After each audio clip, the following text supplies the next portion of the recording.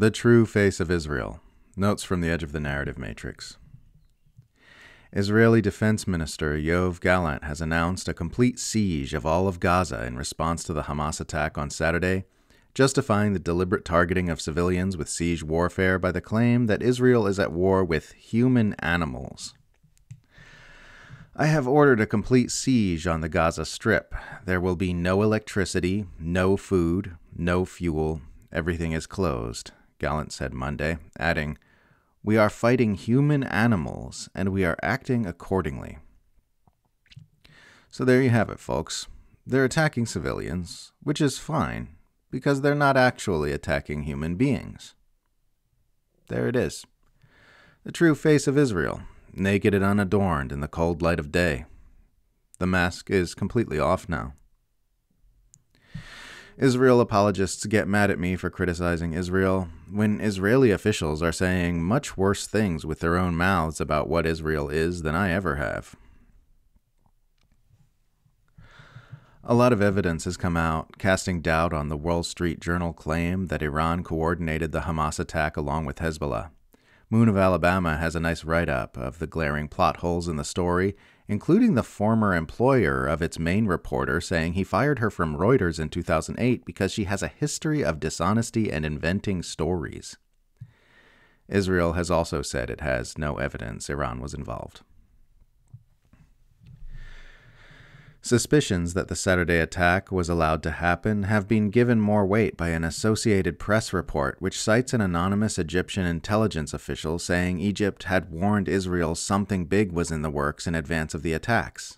"We have warned them an explosion of the situation is coming, and very soon it would be big, but they underestimated such warnings," the official said. Multiple U.S. officials have deleted tweets calling for ceasefire negotiations to end the conflict.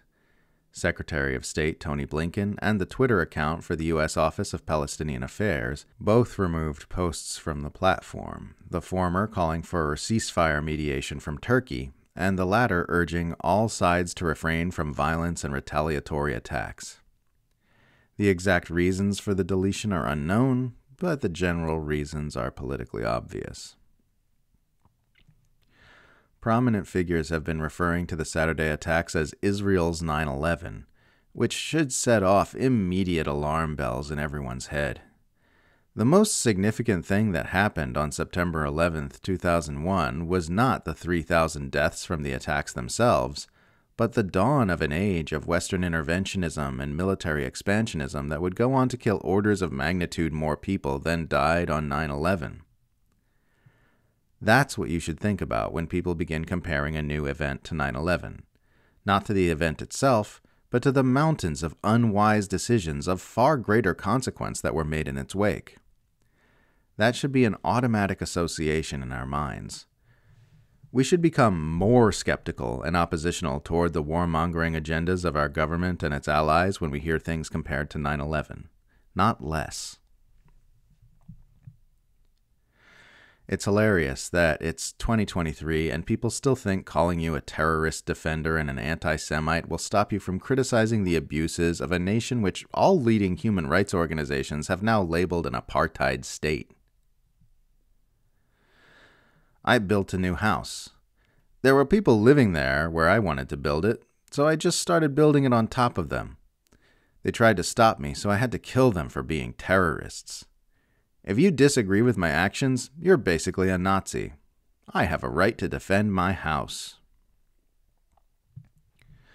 Following the discourse on all this has been a good reminder of why you shouldn't take the anti-war posturing of MAGA Republicans seriously. They're fully on board with a ton of warmongering agendas against Palestinians, Iran, China, and socialist governments in Latin America. They're just anti-democrat wars. A nation that cannot exist without nonstop war is not a nation at all. It's an ongoing military operation. A nation that can't exist without nonstop war is like a house that can't stand without nonstop construction. If I lived in a house that was constantly full of construction workers and the sound of construction equipment 24/7, 365, because if they stopped working on it, it would collapse, eventually I'd figure I need to either A, change the kind of house I'm trying to build, or B, build somewhere else.